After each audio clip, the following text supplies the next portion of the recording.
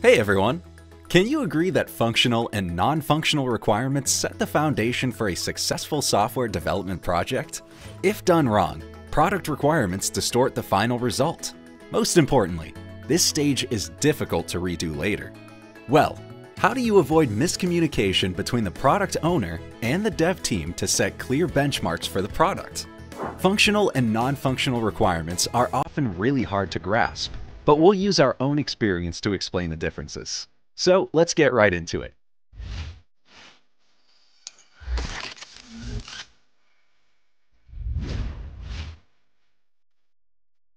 What are functional requirements? A functional requirement is a function of a system with inputs, required for a system to function, and outputs that it produces. Functional requirements usually describe the following aspects of the system's functionality: calculations, performed by the system, data processing and consumption, use cases for the system, all possible scenarios where a system might be involved, use technology, which languages, APIs, database solutions, and other tools are used to implement and maintain a system. What are the main types of functional requirements documents? To describe all the requirements, our team always creates a functional requirements specification document that collects all the main features of the application. A use case document describes user software interactions in a generalized, impartial way. A user stories document goes through the same situations but from the user's point of view. After making user stories documents, sometimes we discovered that some use cases weren't necessary at all. Want to know best practices and examples of user stories acceptance criteria? Just jump by the link in the description box and read the article. And the final document to mention is functional decomposition. Here, complex functionality is broken down into structural parts. For us, it helps to simplify the development process early on and estimate project duration and costs more accurately. What are non-functional requirements? These are attributes that will help you define crucial user expectations and control product quality. The list of non-functional requirements is very specific to the type of the product and industry, but we can boil it down to four main ones. Usability, evaluating the ability of a user to easily interact with a designed product to achieve their own needs. Legal or regulatory requirements. You should know which industry's laws your product has to comply with and be familiar with fines. Reliability. Describe your product's vulnerable points and solutions. Analyze similar existing applications. Examine safety risks and evaluate typical problems. Performance. Assess how a product reacts to users' actions, the speed of reaction to clicks, mouse hovering, and key presses. How to determine and measure non-functional requirements?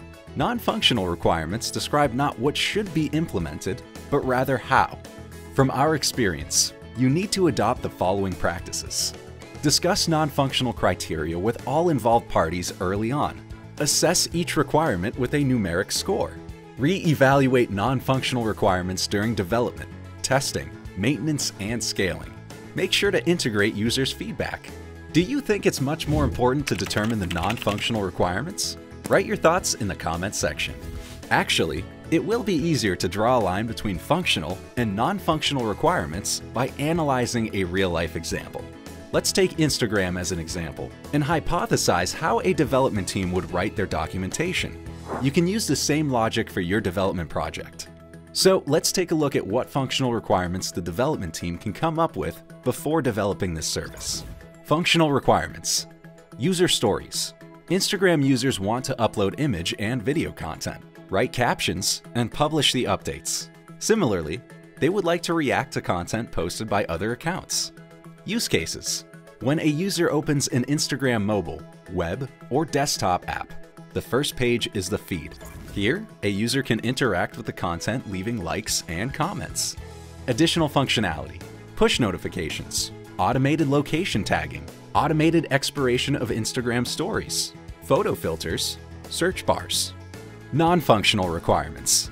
Performance. Content loading speed is the priority. Instagram is a read-based program because most users spend time viewing content rather than uploading their own media files. Usability. The application should allow users intuitive navigation between profiles and their subscriptions. Reliability and scalability. The system should perform well in low latency conditions. Show media content with the smallest delay possible. Safety. Instagram has detailed protocols for authentication, photo upload, API integration, photo embedding, and encryption of direct messages. We can make the only conclusion: clear functional and non-functional requirements set the foundation for a successful software project. This is why we at Jelvix always start by defining product requirements. Not just functional and non-functional, but the whole package. Jelvix is a software development company providing UI/UX design, engineering, testing, and tech consulting services to top brands worldwide. Need experts' help? Find our contact details in the description below. Thank you for watching this video. Subscribe to our channel, like this video, and hit the bell button.